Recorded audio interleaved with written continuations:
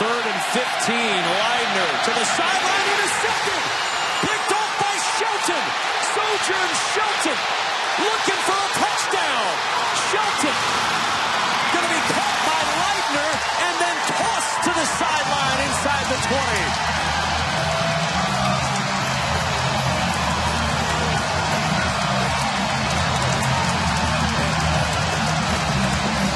They trusted their defense, and the defense answered.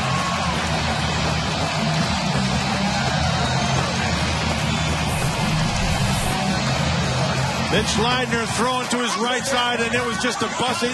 They weren't on the same page. Shelton was reading the whole thing. Carter just kept on going. It looked like it was going to either try to run a comeback or something right at the sticks. But Shelton was more aware.